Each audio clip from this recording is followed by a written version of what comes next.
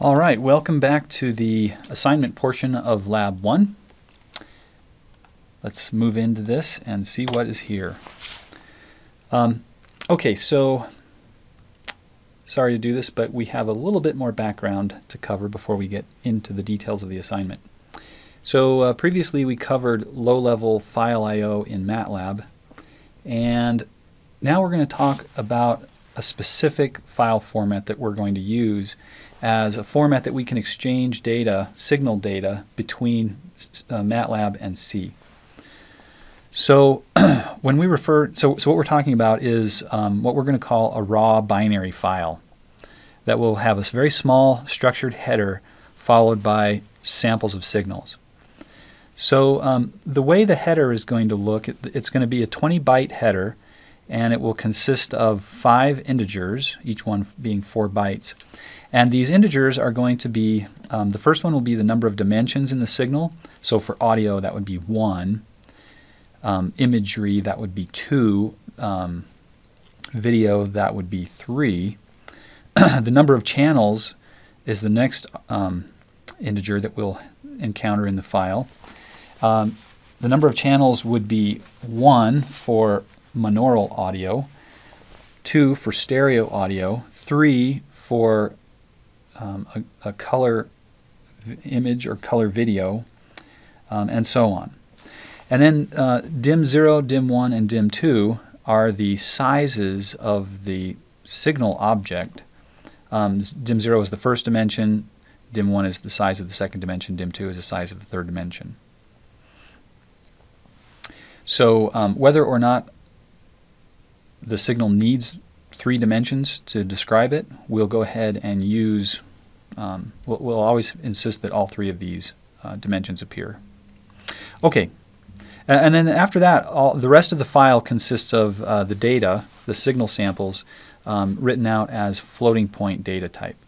And what that means is this is actually going to make files larger than they need to be, usually, but this will provide a very convenient interface for C, and it means that we won't have to worry about a lot of things in C. Okay, so let's go ahead and take a look at what an audio file might look like. So let me see what this says here. Okay, so on the right hand side, let's just take a look at the picture that I've drawn here. This shows what would appear in the file. So as described previously, we'll have 5 integers written out first. For audio data, the number of dimensions is 1. The number of channels could be 1 or 2, or it could be more than that. But in this example, there are 2 channels, so this represents stereo audio. Dim0 is the length in samples of the audio signal. So L here represents the length. I'm assuming that the length of the signal is not larger than a 4-byte integer. Dim1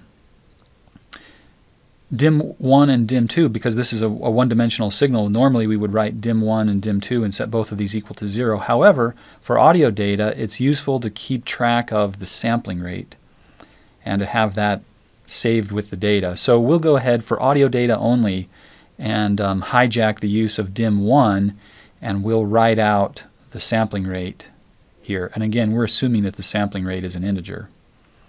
And then finally dim2, we'll just set that to 0. Following this 5-byte header, or 5-integer header, we will write out the signal samples and note the order that the samples are written out. So it's sample 0, channel 0, sample 0, channel 1. Then we go to sample 1 for both left and right channels, and sample 2, left and right channels, sample 3, left and right channels, and so on. So that's the way the rest of the file is formatted. And so we need to, in Matlab, if we read in a stereo audio signal, we need to write it out in such a way that it's compatible with this format. We'll just agree on that this is the format that we'll use, and we'll use this in C when we're reading data in, and we'll use this then in Matlab as well, so that we're compatible. Okay, so that's what an audio file would look like. Let's take a look at an image file. Again, we have the same 5 integer header. An image has 2 dimensions, an X dimension and a Y dimension. This is a color image, so it would have 3 channels, one for R and G and B.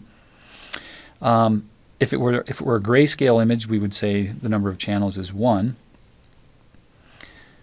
Dim 0 and dim 1 are the row and column dimension of the image.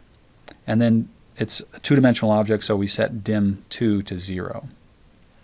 Following that, we will begin to work our way across the top row of the image, writing out the RGB value for each pixel in sequence.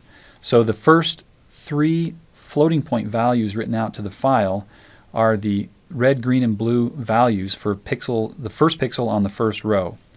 And then we go to the second pixel on the first row and write out its RGB values, and so on until we get to the end of the first row. Then we'll step down to the second row, go to the third row and fourth row, and so on until we get to the bottom of the image.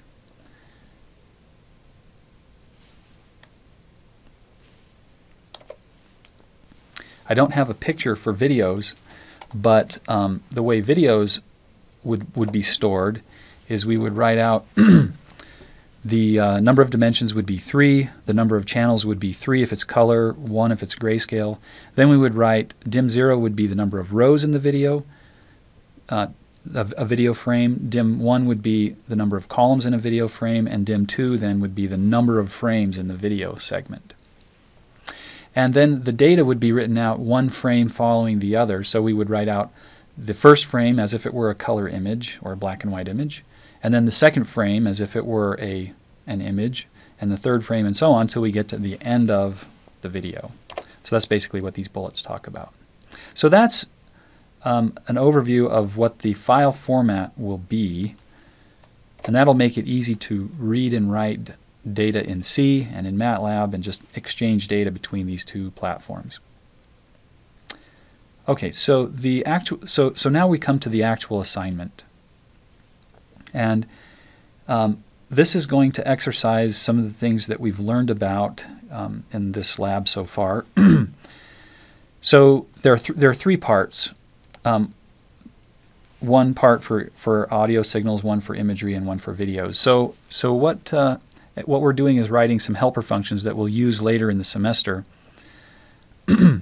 So here under number 1, and I will provide links to these files, flute22.wave and music.mp3. One of these is monaural. The flute signal is monaural, and the music signal is stereo.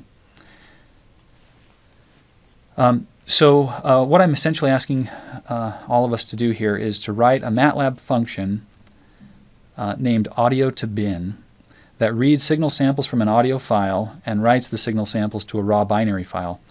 Part B is to write a Matlab function called bin to audio that does the reverse. It pulls in data from a raw binary file and writes out an audio file. Part C here, we'll use the sound command to hear what the audio sounds like. We'll also make subplots and plots of the signal. We'll look at an FFT so we can see the spectrum of the signal. We'll also look at a spectrogram, and then we'll write an oscilloscope script to visualize what the audio looks like over a 10 millisecond window. So that exercises some of the handle graphics stuff. Now remember that you can go back to the slides that I've shown previously. These slides will be available on the course website so that you can look through them and see and review how to produce this oscilloscope-like effect on the screen, how to produce spectrograms, how to do spectral plots, and so on. One of the things I haven't talked about to this point is how to write MATLAB programs. And there are 2 ways this can be done. One is to write MATLAB scripts, which is just to create a file with a .m extension, and then to just put commands, MATLAB commands, the same sort of commands that you would enter in at the command line. You just put those one after another in a MATLAB script, and then at the command line you can just type the name of that script, leave off the .m extension, and MATLAB will run in sequence those commands that are in that file. The second way is to write an actual function, and so I'd like to illustrate how that could be done, and I'll I'll do that by writing this audio to bin file function. So at the Matlab command line, we can type edit audio to bin. It will pop open an editor, and then we can begin to enter our commands. A function is different from a script in that the very first line of a function needs to begin with the word function. And then you would put the return value equal to the name of the function, and then you would put the arguments. And then following that, you can put everything that you want to put in the function. The difference between a script and a function is that in a script, all the variables in the Matlab workspace are visible, that is, they're in scope. In a function, none of the Matlab workspace variables are in scope. So basically, a function is like starting a fresh Matlab instance, and the only thing that's available to you are the arguments that come in through the function call. So I might have a return value of x, and at some point I need to have a return function, a return statement. So this will force the end. That's the end of the function. You can only put one function in a file. I think there are exceptions to that rule now, but let's see. Yeah, that's it. So basically, when you encounter this return statement at the end of the function, whatever value is currently stored in the x variable will be the return value of the function. One of the differences between Matlab and C is that you can return as many things as you want from a Matlab function just by putting them in a list, as you see here. Well, the audio to bin function that I'm going to write will not have, at least I don't envision having, any return values. But we will need an input file name. Maybe we should call it in file, and we'll also have out file. And let's go with that for now. I also want to have the capability that if I don't specify an output file name, that it will create one automatically derived from the input file name. So let's just test a few things here in the command window. So let's suppose that in file is equal to file.name.wave, for example. What I want the output file name to be is file.name.bin. So we'll use bin as the extension for these binary files, these raw binary files. So I need to construct the output file name. Basically what I want to do is just change this .wave extension to a .bin extension. So what I'm going to do is get an index which is equal to the maximum. Well, actually, let's do this in pieces. Let's try this. Stir find is a built-in Matlab function for working with strings. And what I'm going to do is search through the in-file name for a period. And it looks like there are two of them. There's one located at character number 5, and there's also one over here at character number 10. So what I would like to do then is say out file is equal to a concatenation of in file from 1 up to max of stir find in file, because there might be more than one period in the file name. Let's see. And then I would like to concatenate that with, actually let's just see what that produces. File.name. So what we need to do is say, oops.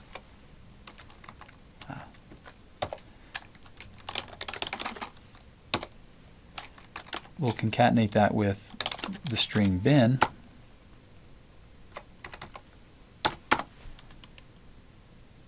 And hopefully Oh no. Something bad has happened.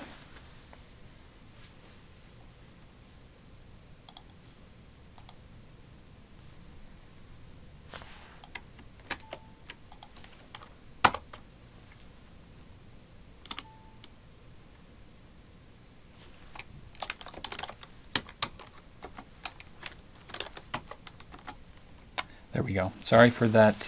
Don't know what was going on there, but anyway, now I have in file is equal to file.name.wave and out file is file.name.bin. So let's just go ahead and put that here in our function. But what we need to check to see how many input arguments there are.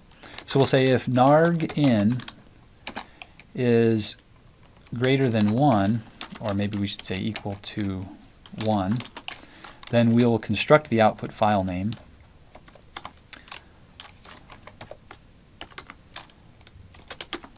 Otherwise, we'll just use the output file name that was passed in.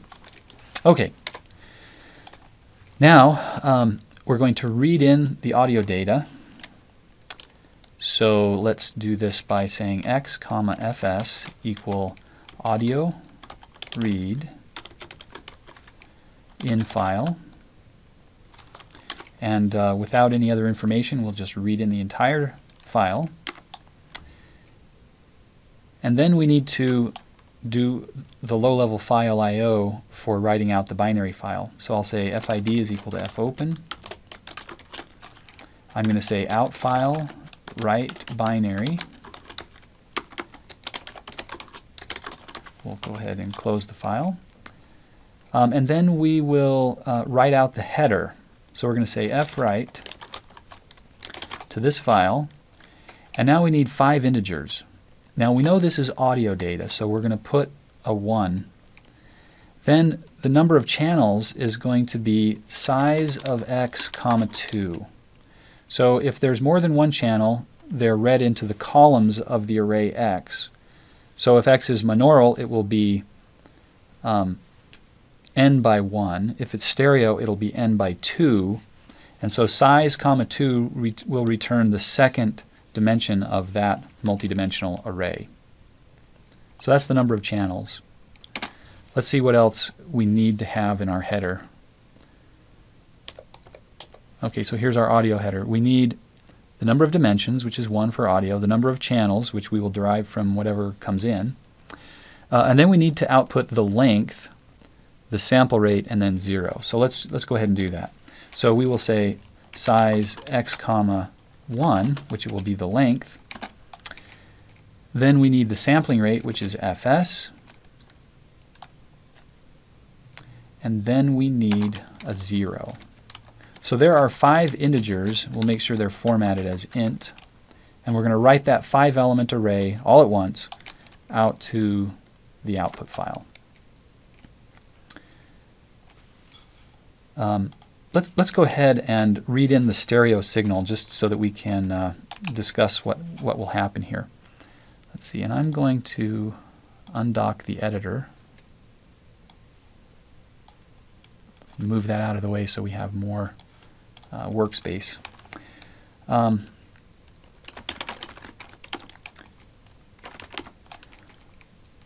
So let's say x, fs equal wave or audio read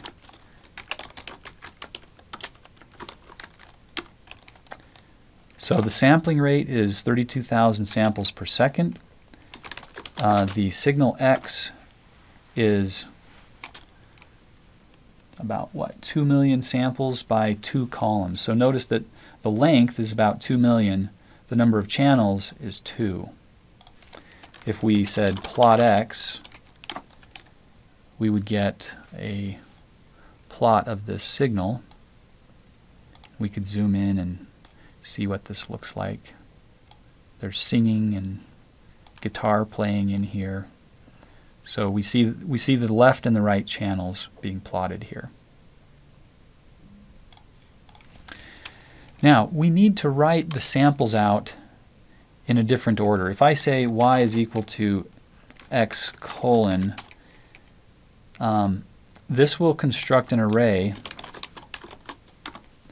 that is 4 million by 1. However, the samples for the left channel and the samples for the right channel are not interleaved.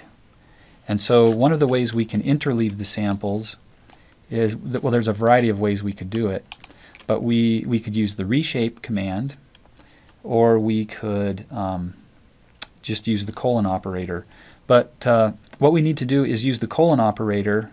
We have to remember how the colon operator works. Let me just review that briefly. Let us construct an array 1, 2, 3, 4, 5, 6, 7, 8, 9, 10. So here A is an array that has 2 rows and 5 columns. And if I apply the vector operator to A, notice that it's arranging the outputs in column order. So it takes the first column in the A array, takes that 1, 6 and puts them in the output array, and then the 2, 7 follows, and then the 3, 8, and so on. So if we could create an array that has the left channel in the first row and the right channel in the second row, then we would have, then we could apply the colon operator, and our samples would be interleaved in an appropriate order. Well, right now what we have is our samples are arranged in columns instead of rows, and so the way that you exchange rows and columns is just using the transpose operator. So what I'm going to do is say x is equal to x transpose. Now I'm going to display the first, the 2 rows, 1 colon 10. So now I have the left channel in the first row, the right channel in the second row, and then if I say x colon, oops. Well, if we now apply the colon operator, then things will work the way we want them to. So what I'm going to do here is I'm going to say x is equal to x transpose, and then I'm going to say f right, FID, x colon, and I'm going to format these samples as floating point. And then we're done. I might do one small modification. I think I'm going to transpose the data first, and then when I use the size command, I'll need to put size 1 here and size 2 here. But one of the things we have to recognize is size x spits out a vector, so all I need to do then is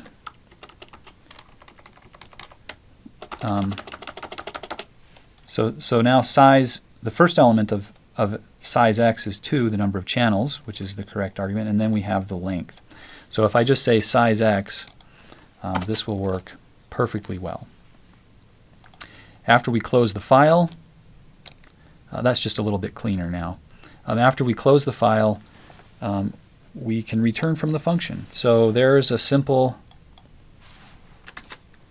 Matlab function now that does the operation that we wanted it to perform. Let's go ahead and test this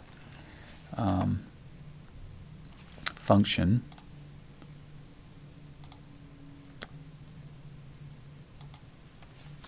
And let's see. There's not really a good way to test this, but one of the things we can do is do this.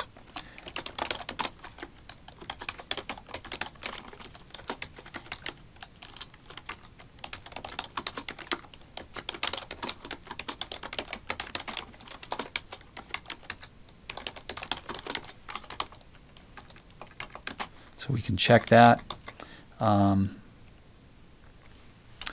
Let's go ahead and run this and see what happens. So I'm going to say audio to bin, and I'm going to give it the file name music.mp3, and we'll go ahead and require it to construct the output file name. So it looked like it did the output file name construction correctly. Let's also do a directory listing. Actually,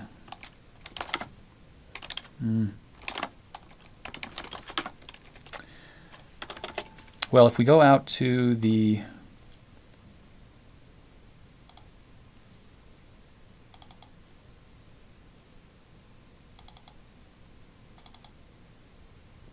directory, let's look at what we have. We have music MP3. Note that it's 765 kilobytes. And we also have music.bin, which is about 16 megabytes. As I said, this is going to, MP3 is a compressed audio format, so now we're uncompressed, and we're also saving the samples as 32-bit floating point values, one for the left channel, one for the right channel. So this is a big file.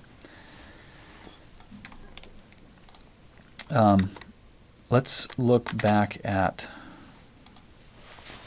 the requirements here. So we could also write a program. Maybe we should just do that very quickly here. We could also create a new program that will be a function, has no return arguments, bin to audio, in file, out file. And we should probably do the same thing that we did before. Let's go back here, and we'll just generate the output file name. Copy, paste. If one is not supplied, we'll go ahead and generate it. And I guess one of the things that we have to do is agree on the output data format, the default output data format, which will be a WAV file format. If you want to override that, you have to explicitly provide the output file name. Okay. Now let's open the binary file. Read binary. Close it. Now we want to read in the first 5 values, which will be the these 5 integers. We could do that one at a time. We could say ndim fread fid1 integer. We could read all 5 at once, and nchan. Then we have dim0.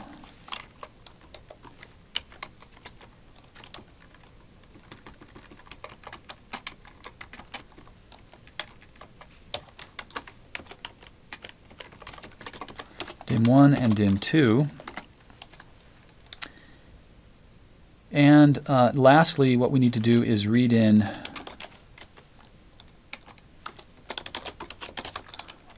to the end of the file all of the floating point data. So now we have all of that data read in to memory.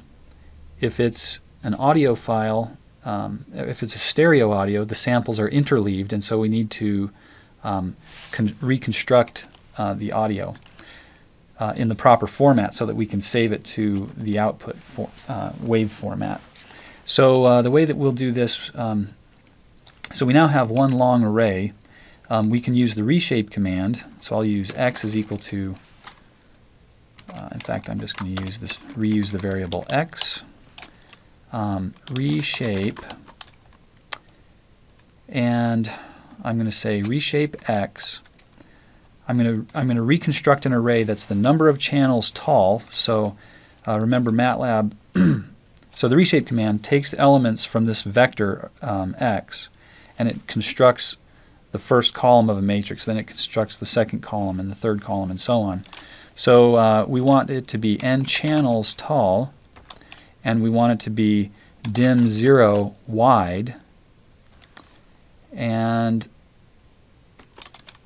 that's what we'll do there. We'll also set the sampling rate to be dim1, and then we will call audio write. Oh, I'm sorry, we need to transpose this so that it's in columns, so we'll transpose the data. Audio write, and the format is, remember what comes first, so we'll just do a quick little help. File name, the data, and the sampling rate. So here we'll say out file, the data, x, and the sampling rate. And then we're done. So there is the output. There's our function called bin to audio. And we can save that. That's fine. And let's go ahead and pull this back in. So I'm going to say bin to audio, and we're going to say music.bin. Read that back in, and we'll write the output to music.wave. We could also, if we wanted to, write the output to music. See, the original source file is .mp3, so we'll say music test.mp3. So this will reconstruct an MP3 file, maybe.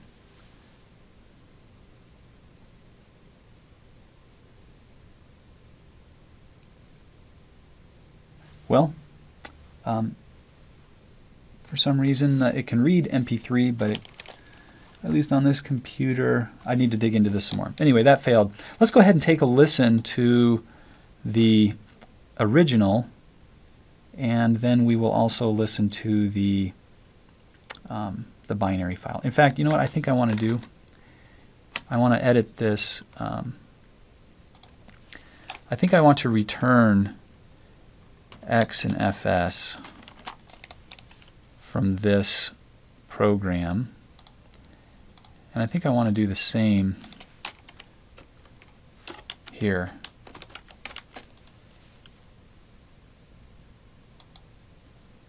But I don't want it to be in its modified form, so I'm going to say X, I'm going to transpose it again before I return. This will be convenient to have those return values. So let's see. Well, we're not going to do this, but let's go out to the file system, and we have music.wave. Let me play the original music MP3.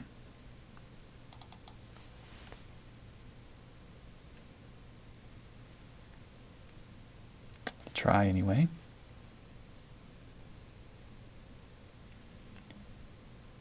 Okay, well, maybe we will not try. To date, this computer has not impressed me as far as ability to do multimedia sorts of things. All right, well, it looks like that's not going to work. I wonder if we did this. Let's try this. So let's go back to audio to bin.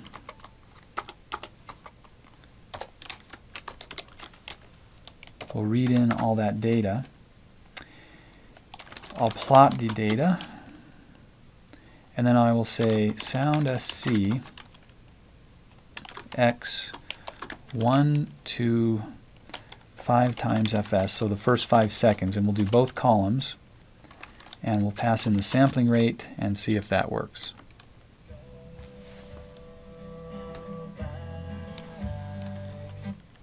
Okay, so that was the first 5 seconds. If we call bin to audio and do the same thing,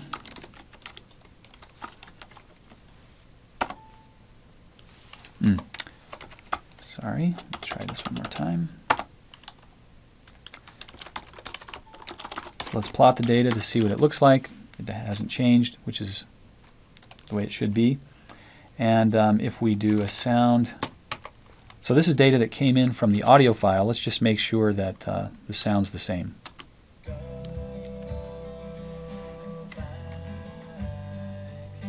Okay, sorry, that was the data that came in from the binary file, and compared to the data that came in from the original audio file. So it looks like our two functions, audio to bin and bin to audio, accomplish the intended purpose.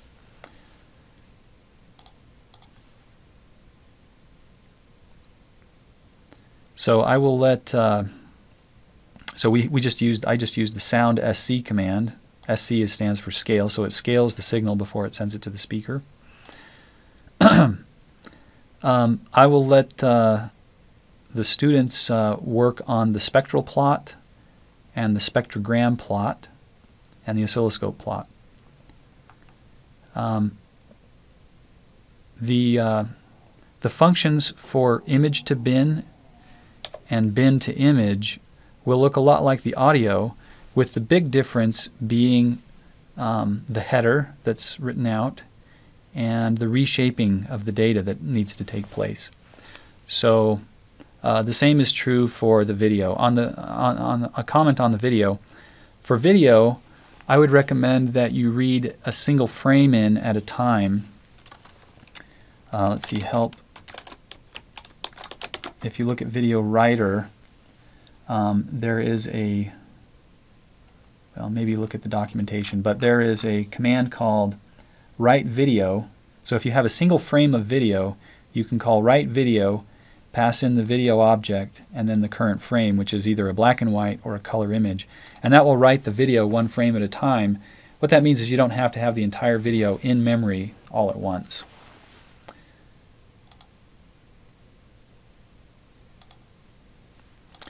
And that's it. I think I will conclude there, and if students have questions, please send me questions through email or come to my office, or you can raise them in class. But I think I will end this lab. It's gone on long enough. We'll go ahead and stop here. Thank you for listening.